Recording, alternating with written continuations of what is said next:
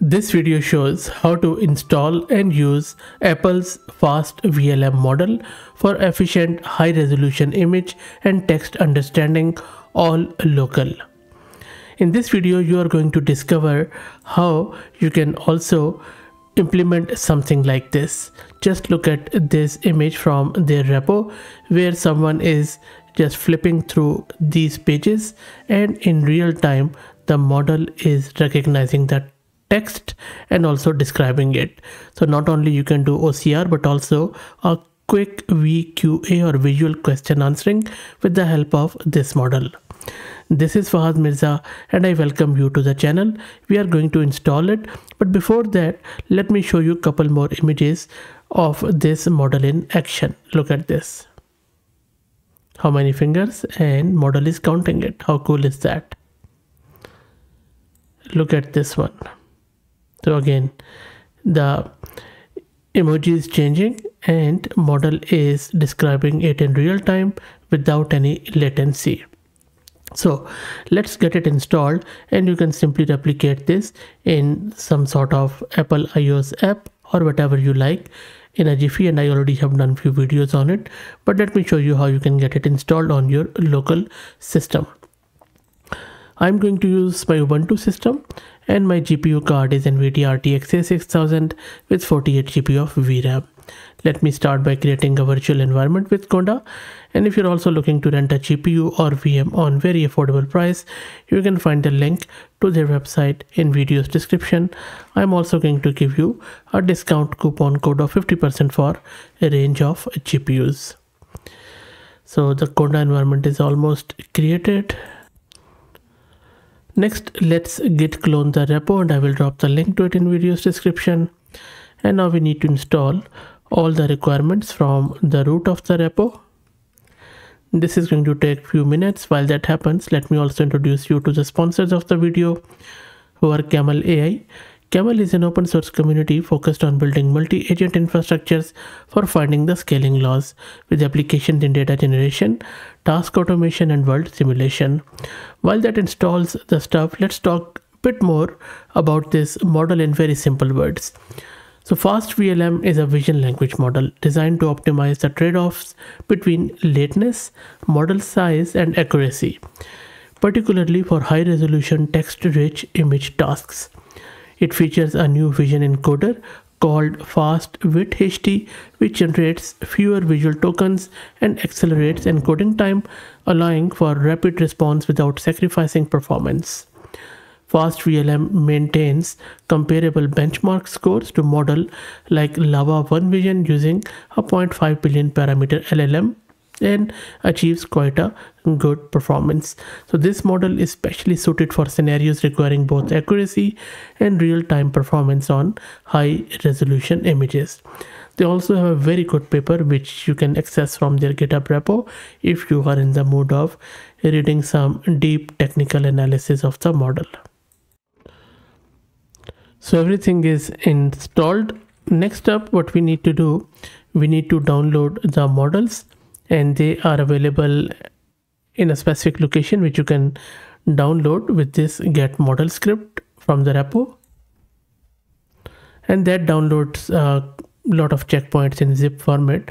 So we just have to be a bit patient while it downloads.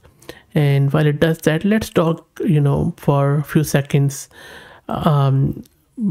just about this model a bit, because it seems like a very interesting model.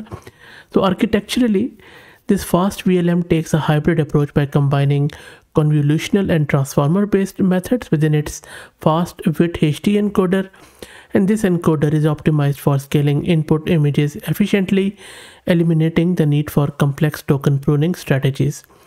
The system primarily passes visual tokens from the vision backbone through a connector module to a large language model, typically following a decoder only structure.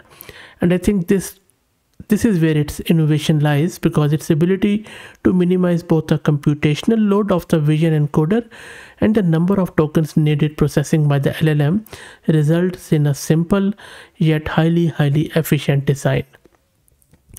And that is what really fascinates me a lot about this model. and all the checkpoints are loaded, and you don't have to use all the checkpoints. So if I, for example, take you to this checkpoints directory and do ls, there are various checkpoints available. I would suggest that go with stage 3 checkpoint, and then you can select the 0.5 billion or 1.5 billion or 7 billion model. So for instance, if I go into this lava, and maybe we'll go with 7 billion one, and then sorry, stage 3 should be the one, and there should be safe tensor and other model files with config and everything should be there. So let's go back to the root of the repo, and now let's do the inference. Now for the inference part, what we need to do first thing is to run this command, which primarily runs is predict.py from the root of the repo. This is the path to the model's checkpoint. This is the image which I'm going to use first, so just an image of a bear, and then I'm asking it to describe the image. Now before even you run this, one thing you need to do is to open that predict.py in any code editor of your choice. Make sure wherever it says MPS, replace it with CUDA or CPU if you're running it on CPU. 7 billion parameter model, don't run it on CPU, at least go with the CUDA. But if you're using any Mac or any Apple device, just keep MPS as is. But because I'm using Ubuntu, I don't have MPS or Mac, so I have changed device to CUDA instead of MPS here. So this is a change you need to make. I already have done it. So let's run this. This is going to load the model onto our GPU.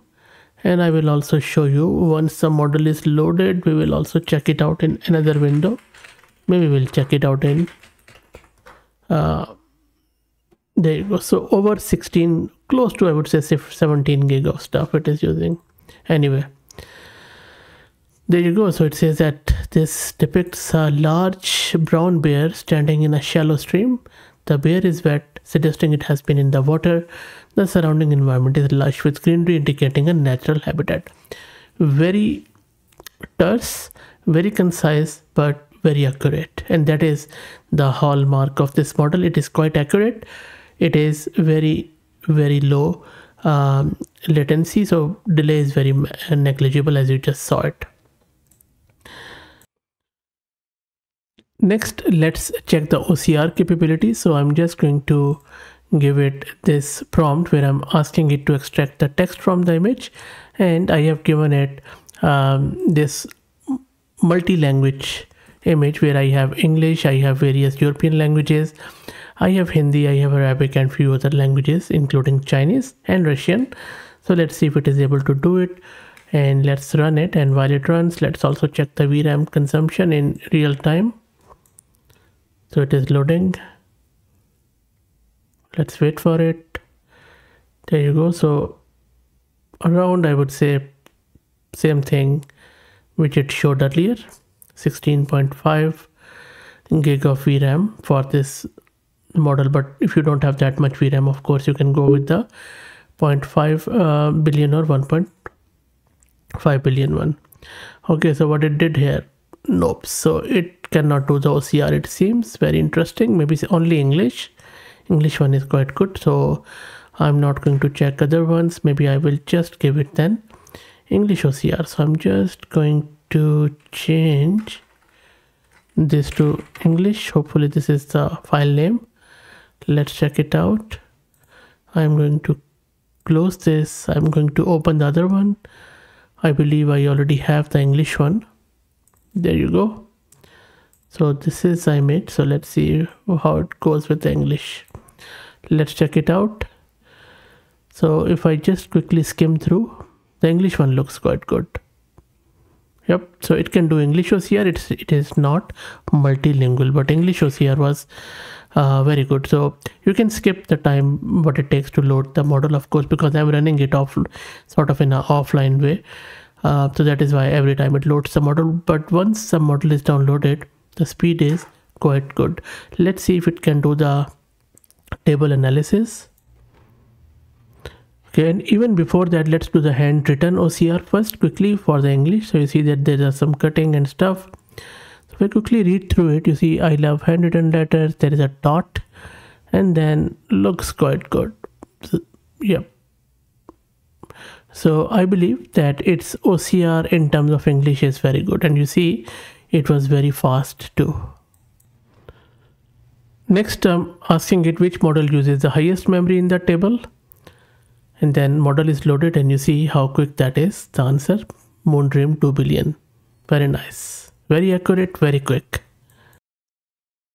Let's see if it can do the structured output. So I'm just going to maybe use it for structured one. Okay, so I'll just use it, and then maybe like I'm asking it convert this model and download size columns into JSON format. Let's see if it is able to do that. Should be fun to see. Taking its bit of a time, but there you go, it can do that, and this is really good. It has even produced precision and download, which I didn't ask, but that is fine. This is a good stuff. You know what, it's not bad at all. So really good. So even all the key value pairs are formatted very quickly. Maybe we could improve the prompting. So I'm very happy with this model, by the way. Next, I'm asking the model what is the relation between these two ladies. Let's see what model does here.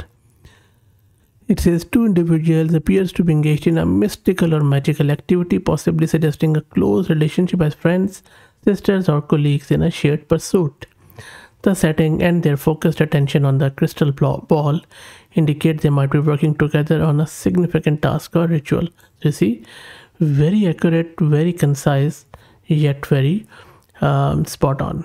Real good stuff. So Apple has done wonderfully well here.